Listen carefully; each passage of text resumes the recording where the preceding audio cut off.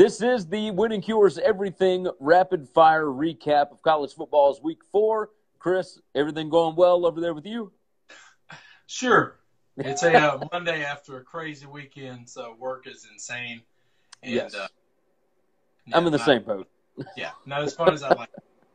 I can understand that. So let's get through what we need to get through. I got 12 things that we will fly through.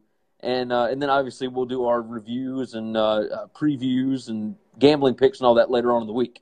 Let's go on and jump in. Number 1, Stanford and Oregon. Stanford came back from 24-7 and absolutely stole one in Eugene. Did you watch this game on Saturday night? Watched almost all of it. I was back and forth between this one and the Iowa-Wisconsin game.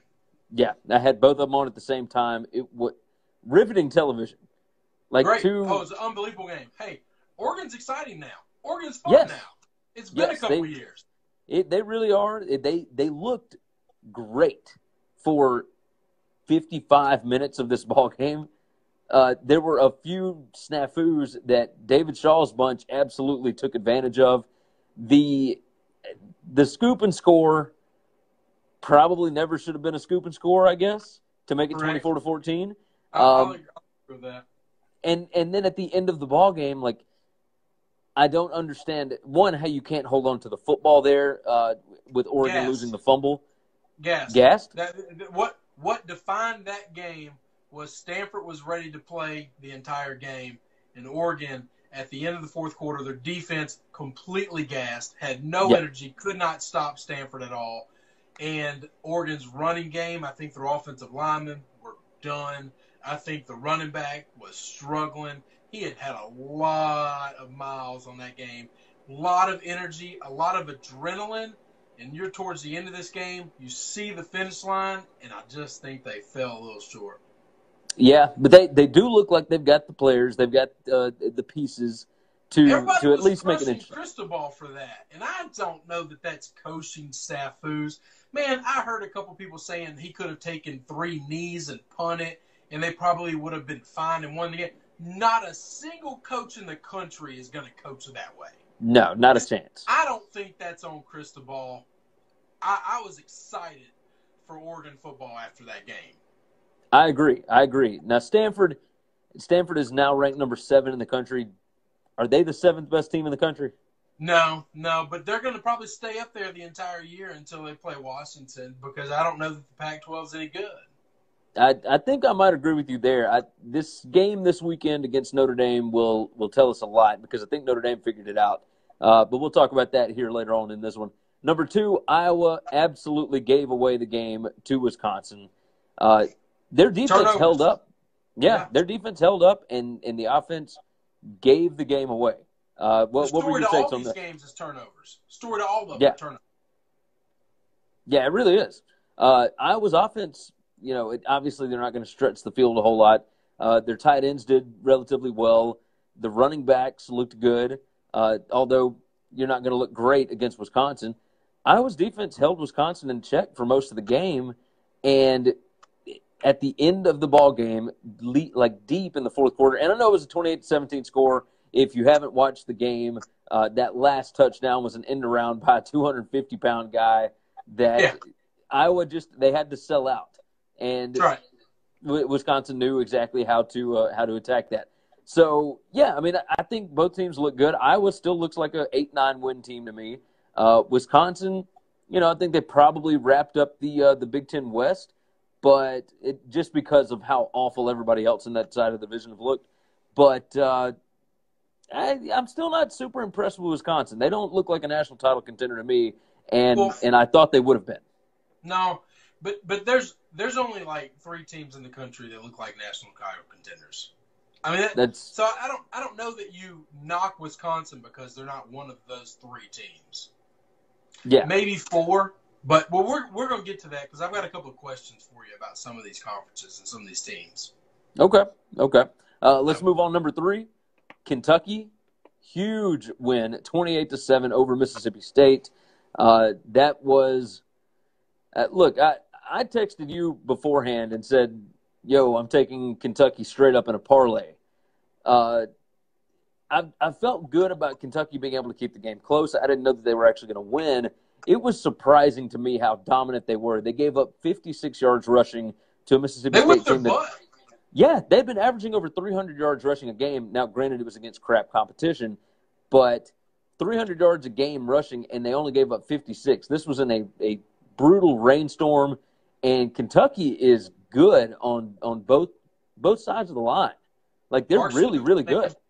Stoops has got the thing turned around. It took him a little longer than we all thought it might, but they're playing really well. Are they the second best team in the West, in the East? Well, I think that's what this weekend is going to determine. So at this is a little preview, one of our top 5 games for this coming weekend is Kentucky and South Carolina, which may not look like a huge game nationally because it's not a ranked matchup. Yeah, it is. It's for number 2 in the SEC East, which for the foreseeable future it will be Georgia at number 1 in the East. But with Florida and Tennessee both kind of out of it, it looks like Kentucky and South Carolina have a chance to really make noise. And, I mean, Kentucky just blew the doors off of Mississippi State. Part of me wonders if State was caught looking ahead a little bit, which is tough to look ahead against an undefeated team. But, I mean, you've got Dan Mullen coming back into Starkville this week. I just wonder if they didn't go all in on this game. If they didn't, shame on them. Kentucky looks good. I was about to say, my question is this. Is this Moorhead? Because, it's something I brought up to you early in the year, right? I mean, we don't know exactly what he's going to be. Everybody's crowning Mississippi State to be this 9-10 win team this year, dark horse SEC West title contender. And, I mean, you're taking an offensive coordinator. You're taking an offensive coordinator away from a team where the head coach pretty much ran most of the offense anyway. Yeah. How great is he? That's the question. And one of the things I brought up to somebody that commented on our YouTube before was they said, Mississippi State's going to win the West. That's right. And I said, I need to see Nick Fitzgerald be able to throw the football first. And he still hasn't shown me that. No. So if you can stop the run on Mississippi State, you're going to win the ball game because they can't score. Number 4 is Texas back, 31-16 over TCU. Now, it's all about perception, right? So, like with Kentucky and Mississippi State, it's like, well, is Kentucky really good or was Mississippi State just not very good? Well, with Texas and TCU, it's like, is Texas actually pretty good or is TCU not that good? I don't know. Texas has had a lot of turnover luck, and sometimes those balls bounce a different way. They did look pretty good in the trenches, which is, I mean, that's where you start to build a program. I think there's positive vibes at Texas. A big portion of all of this is confidence, right? If Texas feels like they can win big ball games, they've got the talent to be able to do it. So for a long time, they didn't have any confidence, and that's how you lose games to like Kansas and whatever. Situation like this, they go to Kansas State this weekend. Kansas State doesn't look very good. We'll see how they look this weekend against a not very good opponent. If they can blow them out of the water, we might seem to think something different. Right now, I'm still just kind of iffy, wondering if maybe if the ball bounced a different way, they would have lost. Right? Yeah, I'm not buying Texas yet. I'll tell you things that I think are a little bit better. We are both fans of Pat Forty, Dan Wetzel, and those guys. Yes. And they talk about the Texas home crowd now is way better than it was. Back in the day, they had a pretty wine and cheese kind of crowd where people came as a social event, is the way they worded it. And now it's a home field advantage. Tom Herman has gotten the city, the area, the school to buy into, you guys got to come out and you got to get crazy for us. You got to give us that extra man in the stands that they haven't had, and they hadn't had it for a while. They had it Saturday, and they had it the Saturday before against USC. Yeah. So I think when they play at home, that is a big advantage.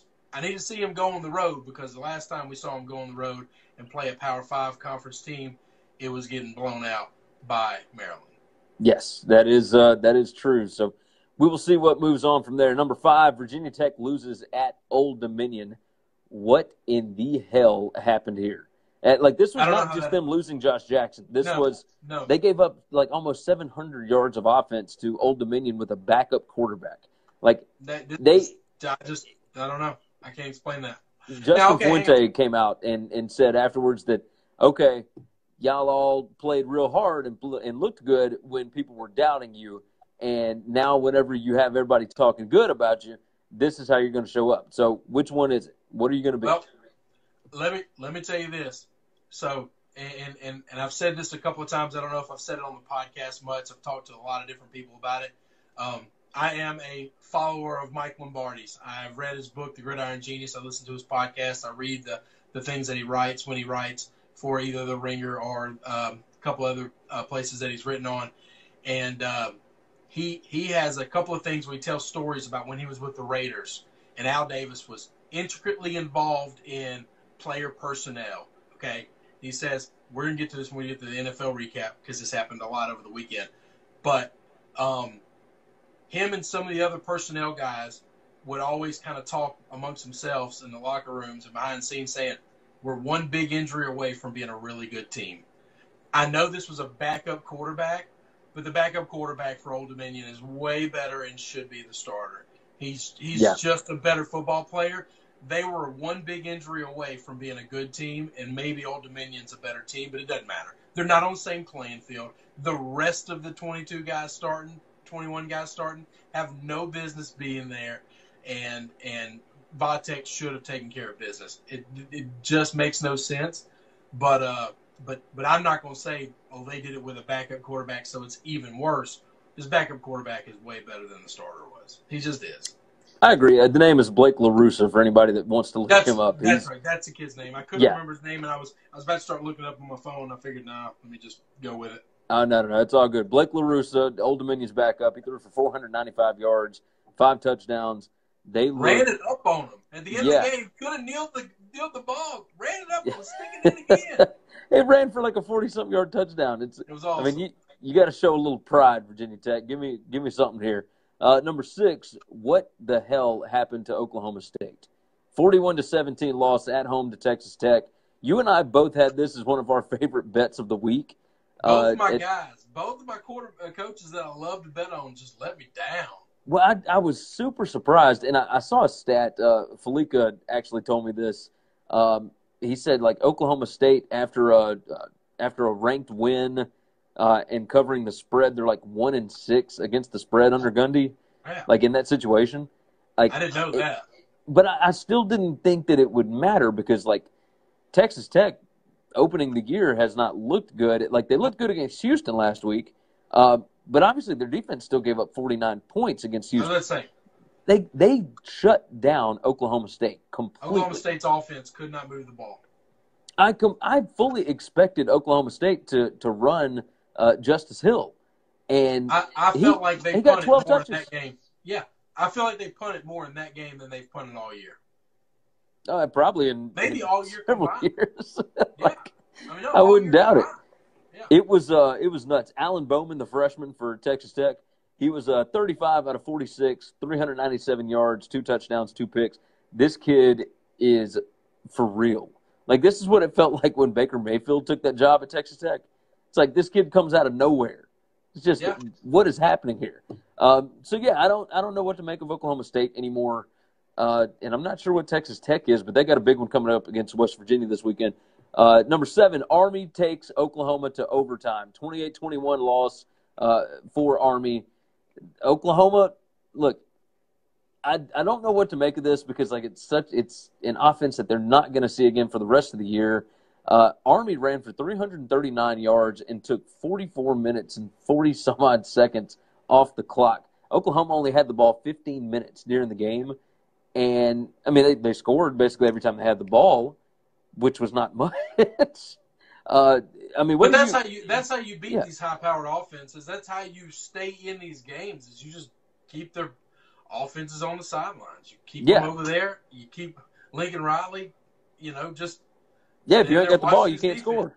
That's right. What do you make of this? Is Oklahoma not as good as we thought, I mean, is that an overreaction?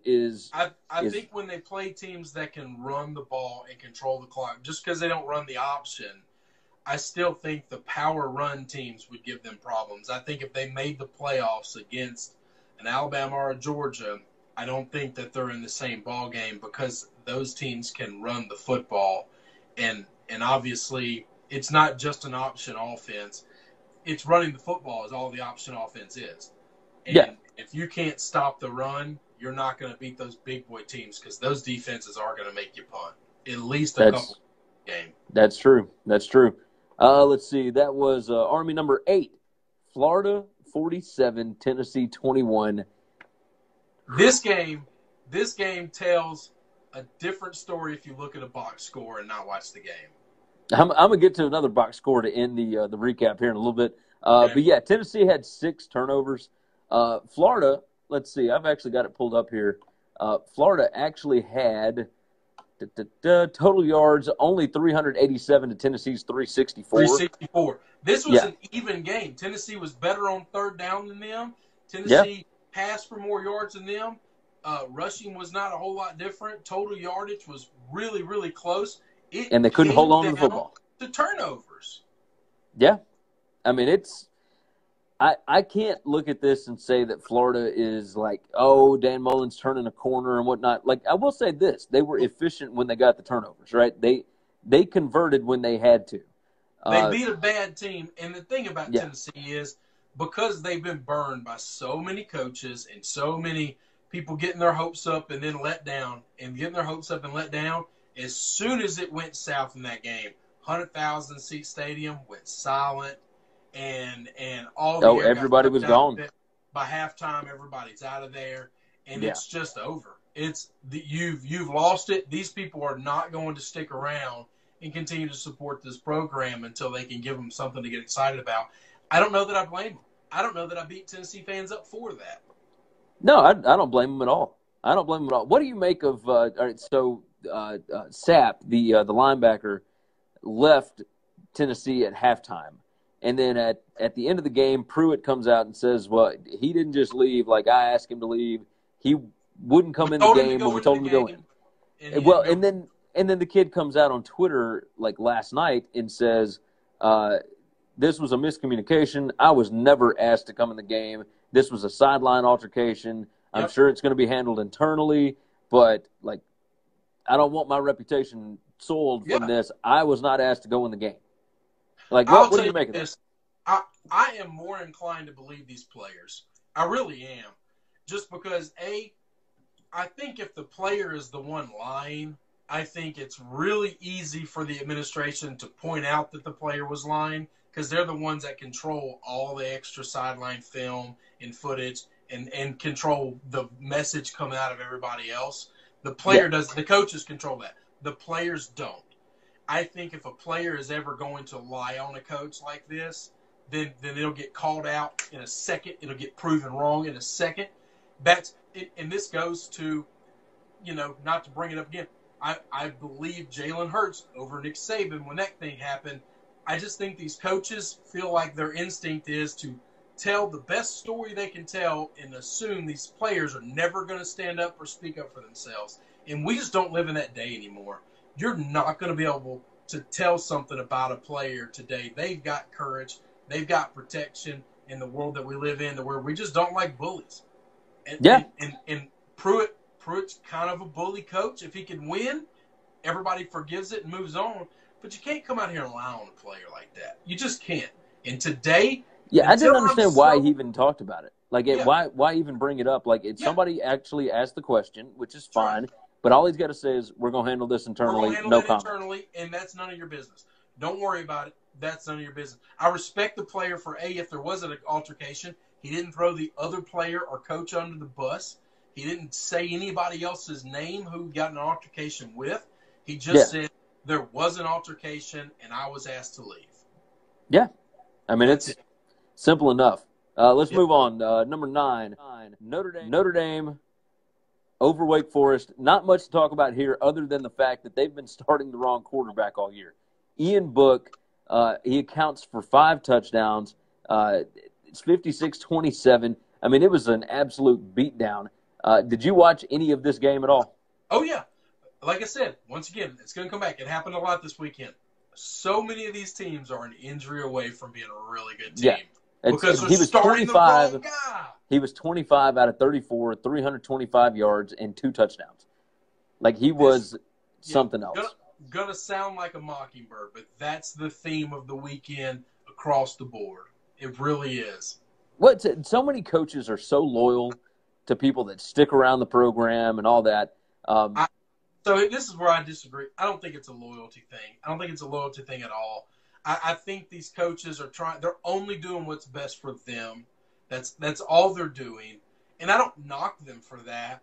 But at the same time, at some point you've got to figure out, I don't know that they know the answer. I don't think that they know how to evaluate their own players, especially when you have 2 different styles. And then I think they're more apt to stick with the style they've been playing with than to change. I think that was a big thing with Alabama and Tua. Everybody knew Tua was better than Jalen. But the problem is we got to change our whole offense.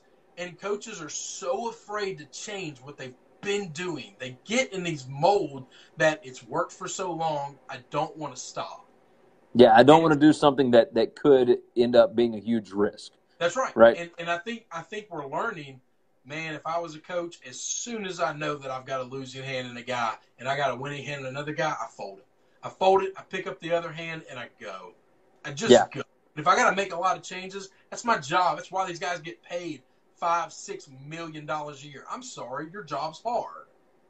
Who would have ever thought we'd pay you millions of dollars to do a job that's difficult? Exactly. With Ian Book in, Notre Dame looks like a legit top 10 team.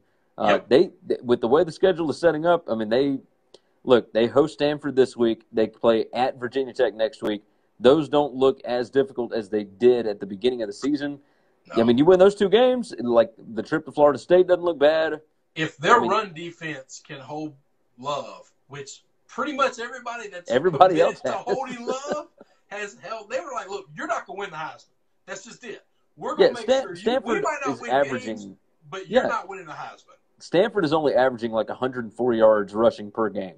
Yeah. Like, it's insane to me. Now, that doesn't mean that KJ Costello can't come back and win a game like he did in the Oregon game.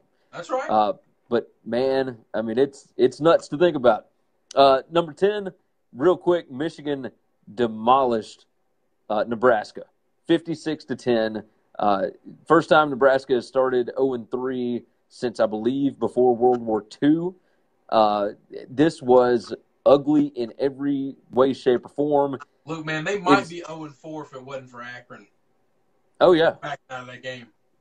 Yeah, no, you're right. You're right. The Nebraska situation, one, did you see Wendy's tweet afterwards, like the fast food place? Yep. Okay, so it might need a Scott Frosty to help get over this beating. That was cool. And then the other side was, does it ever amaze you the things that motivate football teams? I don't know if you saw this, but the Michigan players and coaches were all talking about Scott Frost's comments after UCF played at Michigan like 2 years ago, like his first year at UCF. When he came out after the game, Michigan beat him by like 4 touchdowns. But Scott Frost came out afterwards and said, we out-hit Michigan today. Like, we might have lost on the scoreboard, but we out-hit them. And Harbaugh has held on to that for 3 years before he could play him again. and took him to the woodshed. That's what coaches do. I'll never be all-time greatness like these guys are because I don't have that gene where I can hang on to something that long. That's ridiculous. Yeah. But I agree. That's kind of what makes these coaches a little special, definitely quirky and unique. And ridiculously competitive, right? Oh yeah. They're way more competitive than I'll ever be. Yeah. So. In that game, Nebraska had 132 yards of total offense. It was Michigan's defense is think. good. I mean, when they want to clamp somebody down, they can. Oh, they absolutely can. Number 11, so that we can wrap up this one and one more. Purdue, 0-3 before, but they had lost to 3 games by a combined 8 points. They beat Boston College. Yeah, Jeff Brom, 30-13 over Boston College. That Boston College team's really good. but they are incredibly up and down. And they were last year too, where they're world beaters one week, and the next week they can lose to like Eastern Michigan, right? So it's when you run a high-powered, up-tempo, fast-paced offense, and they're not spread offense, they're running that high power from a pro-style offense. Yes. Yeah, you punt a lot, and that puts your defense out there a lot, which gets games out of hand. The problem is once you're built to play that way, you can't change. You can't stop. Yeah, you can't change what you're doing. You got to take that butt whipping. And that's what was crazy. Like this game, I think it might have been a little closer, but the quarterback Brown threw 4 interceptions, and that was all she wrote. There was nothing to go from there. That guy's got to do something to get his confidence back because he's gone mentally. Yeah, he really is, and it all left in this game. I mean, that's nuts to see it all go down in one game. But we'll see what he does this coming week. Jeff Braun coming home, man. I love seeing it.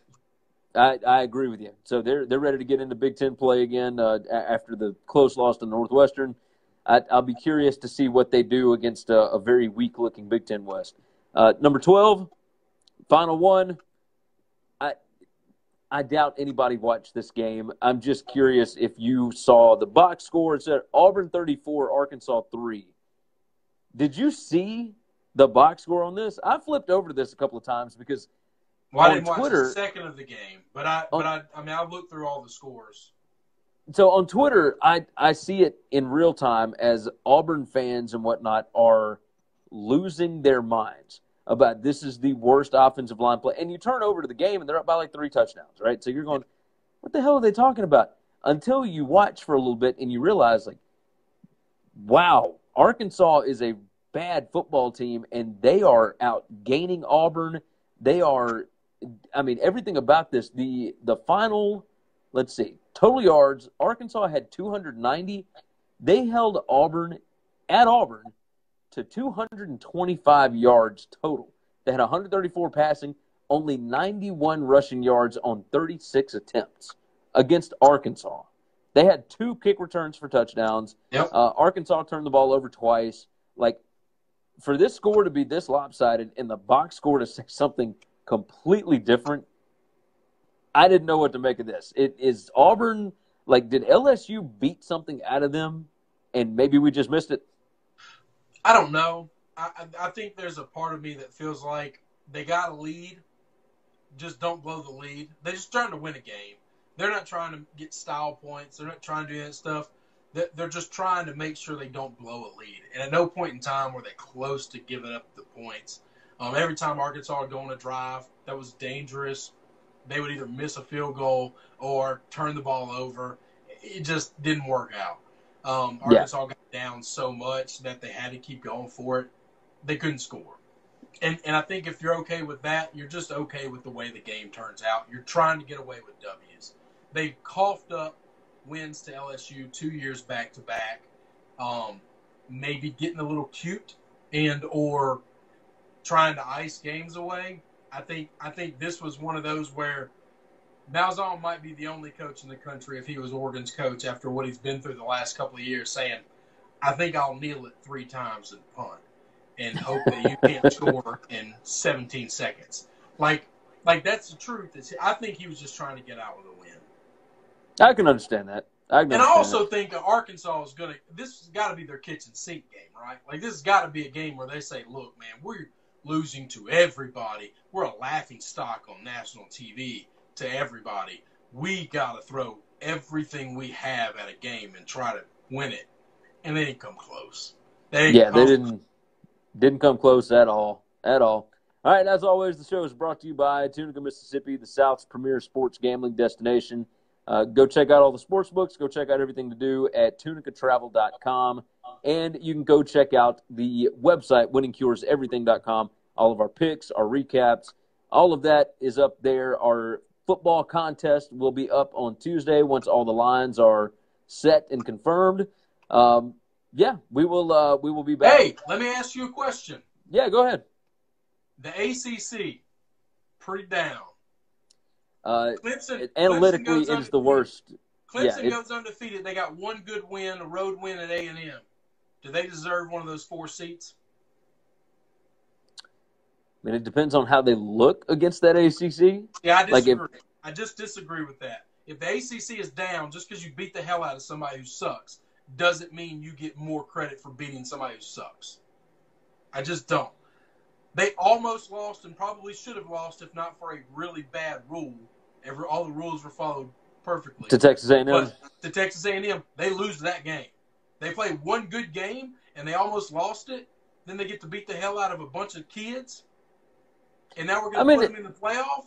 We'll see what happens with the rest of the ACC. Like, we're 4 weeks into the season. I'm not ready to write everybody off yet. But, yeah, I mean, they don't look good right now.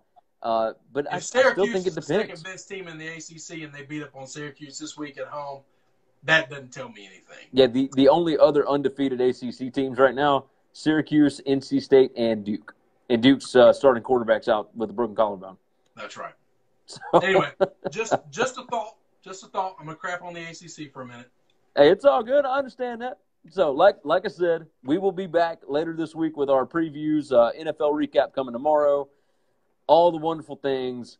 Check out winningcureseverything.com. Hit that subscribe button on YouTube. We'll see you guys next go round. Thanks, Chris. See you.